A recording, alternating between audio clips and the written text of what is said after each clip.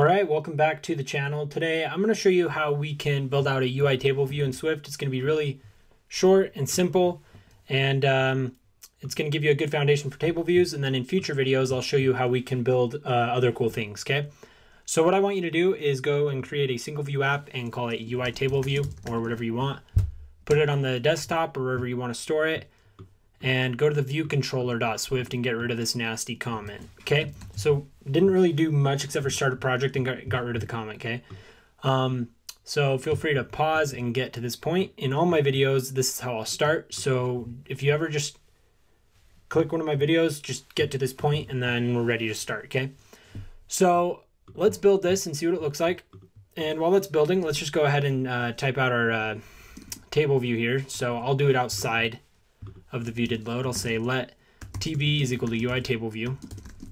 And let's just get this constrained on the screen with AutoLayoutConstraints, and then let's put an image view on it, okay? So let's go ahead and say self.view.addSubView, and then we'll say TB, and then we'll say TB.translates auto-resizing mask into constraints is equal to false. This is basically just going to allow us to use AutoLayoutConstraints without basically, I mean, just using code. Yeah, there we go. Okay, so what we're going to do is say tb.topanchor.constraint.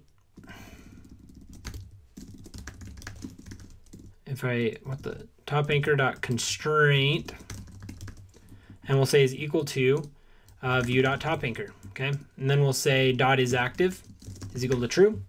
Okay, let's copy this line 3 more times. So we'll say 1, 2, 3, and we'll name this left anchor.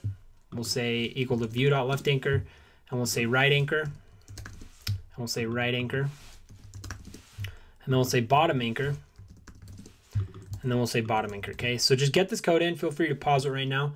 I'll give you little moments where you can pause it and then get everything in. So this is one of them. Just get this all in, and yeah, go ahead. Once you have that in, just rebuild it, and we should see a table view on the screen, maybe. And if we don't, we'll just keep going. Okay, so we have our table view. I don't know if you can see these lines, but there should be lines. Okay, now what we're going to want to do is we're going to want to basically get some data in there using UITableView delegate and data source, mostly data source. But let's go ahead and conform to those protocols. So let's type them in up here. Let's say comma UITableView delegate and UITableView data source. If you run the application here, it's going to break. Now, if you don't understand how delegates, like protocols and junk work, don't even worry about it. Just copy what I'm doing, and then we'll talk a bit about it in the description. And well, not the description, but basically as you come to use these more, you'll understand it. I'll make a video explaining deep the concepts here, but this video I want to focus on how you can use these, okay? So it basically says it doesn't conform to the UITableView data source and delegate. Actually, I don't even think you need delegate for this anymore, but what you're going to want to do is basically provide the number of rows, right? So that's how many we have, right? So like, for example, like 1, 2, 3, you know, rows, okay? So let's go ahead and just return 4. And then let's say in our code, cell for row at, let's just say let cell is equal to tableview dot DQ reusable cell with identifier, and we'll just say cell. And then we'll say for index path. We're getting this index path from the method, from the function, right? And then we're just going to return the cell, okay? And then let's say cell.textLabel question mark, because we don't know if the text label exists, even though it does, because it's a default table view cell. We're going to say .text is equal to, and we'll just say hello, okay? If we reload this page, this is what we're going to get. Or not page. If we recompile our app, you'll see that we don't have our text in our table view, and that's just because we haven't set the data source of our table view. So what we need to do in our view did load is we need to say tb.data source is equal to self, okay? Now if we reload our application, what you're gonna see is text that says hello everywhere. All right, so the next step is basically making it so it's custom. And there is an error, and it's because we didn't register the cell. So you're gonna get that error, and then that error is gonna say, it'll say in here, unable to DQ a cell with identifier cell, must register a nib or class for the identifier or connect the prototype cell in storyboard. And since we don't use storyboards because they're from the devil, what we're going to do is we're going to say in here tb.register we're going to say cell class, that's going to be UITableViewCell, since we're just using the default one, dot self, and then we're going to say for identifier cell. Okay, so as you can see, these two match up, that on line 38 and that on 18. Okay, they match up, and they need to match up or it's not going to work. Okay, so now you'll see that we have our 4 little strings here, right? So the next step in doing this is, in getting it the way we want, is getting custom data in there by providing some data to our method here, right? So it's pretty simple, because basically index path, if we console log it, or if we print it rather, if we say print and we say index path, let's go ahead and reload our application, and notice the console when you do that. You're gonna see that it has a property of row and you're just gonna see that it has 2, right?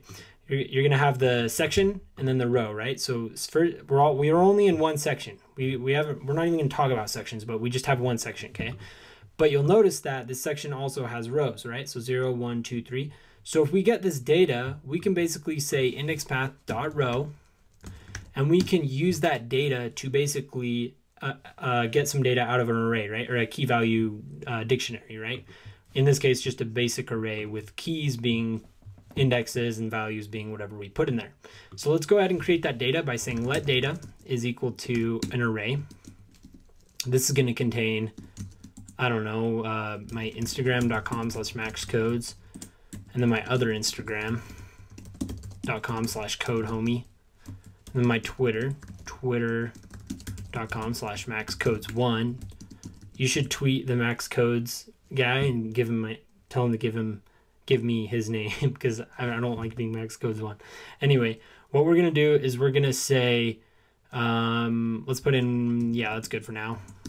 And then what we're gonna do is we're just gonna say cell.textLabel.text is equal to not hello, but data at indexPath.row. Now, if you run this, it's gonna crash, and I'll tell you why after it crashes, right? So let's run it. It's gonna crash. It's gonna look like it's working, but then it crashes, right? So 0, 1, 2, and then it crashes on the 4th one, right? Technically 4th, 3rd one though. All right, so the reason is because it says fatal error index out of range, and it's because we returned 4 here, but we only have 3 in our data, which means when it gets to the 4th one, it tries to get the 4th one in here, and it just doesn't work because we don't have anything there. If we put in another one like ASDF and we reload this, it's gonna work, right? But we might not always know the size of our data, right? We might fetch this data from the internet, and we might just want it to work no matter how many are in here, right? So let's just say we only want 3. We're gonna have to change this to 3, or we're just gonna have to say data.count, and that's gonna basically give us our modularity, okay? So we can just add in custom data whenever we want, right? So basically that's how you do that. Let's just throw an image view on here and let's be done, okay? So let's throw an image view on the top here, and it's not gonna be using the table view, although you can put it in the table view if you do it right. We're just gonna throw an image on there, and then I'll show you how to do that in a different video. So we'll say IV for image view is equal to UIImageView. And what we're gonna do is go in here, and we're gonna say self.view.addSubView, and we'll say IV, and then we'll say IV.translates auto-resizing masking constraints is false. And then what I'm gonna do is just copy all these junkers right here and paste them here, right? And then let's just replace all of these TBs with IV. And then let's think about these constraints a bit, okay? So the bottom anchor, we don't want this to go to the bottom, otherwise it's gonna take up the whole screen. We just really want it to go to the TB.top anchor, okay? And then what we wanna do, that should be good, right? But we'll have to declare a height as well. So let's say IV.heightAnchor.constraint is equal to constant. We'll just say 200, no, we'll say 250.isActive is equal to true. And then what we're gonna have to do is look at these a little bit, and we don't want these extending over or it's gonna hide our image view. So what we wanna do is say that the top anchor of the TB extends only to the image view dot bottom anchor. And then let's reload our application, and it's gonna work, except for we're not gonna have an image. So while that's loading, I'm gonna throw an image into my assets. Okay, it looks like we have an error real quick. Let's see what this says. It says, that's illegal. Bruh, what? Okay, let's look at our constraints. tb.topAnchor. So it's probably because I didn't add the subview. Like I used the constraint before I added the subview. So I'll put the subview up here with IV, the adding of it. And then I'm gonna reload my application, and then you're gonna see that it works. Okay. So yeah, there we go. It works, right? We have our image view, but it doesn't have anything in it. So let's throw an image in here really quick. I'm gonna go my assets, and then I'm gonna download this photo from my Unsplash page. I guess I should have put my Unsplash link, if anything. Basically, my Unsplash link is in unsplash.com/@maxcodes. Don't forget the @ and then you can just get like an image off of here, like this one perhaps, and hit download. I took this picture today, actually. Posted it on one of my Instagram accounts. And then what you want to do is basically get the image. I'm just going to call it max.jpg, and I'm going to throw it inside of my assets here, okay? Now this is a total optional step, but I think you're smart enough to figure it out, or at least know that you want to stop at this point if you don't want to do this, okay? Now let's go ahead and let's say, okay, we're going to say iv.image is equal to UIImage, and we're going to say, what is it? UIImage named string, we're going to say max.jpg, or at least whatever you named it. And then let's just say iv.content_mode is equal to .scale aspect fill. That's going to make it look all right. It's not going to stretch or anything. Ouch, my neck. All right. And then if we reload our application now, we're going to get what we want, okay? I really hope this isn't going over 10 minutes. It probably is.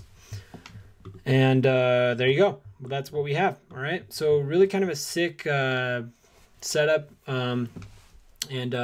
Yeah, just stay tuned for more content, and we'll build off of this. I'll put it in like a series or something, UITableView series, and maybe I'll delete it at a point, but point is this is going in a series, all right? So I'll catch you in the next video. I'm going to take a screenshot for the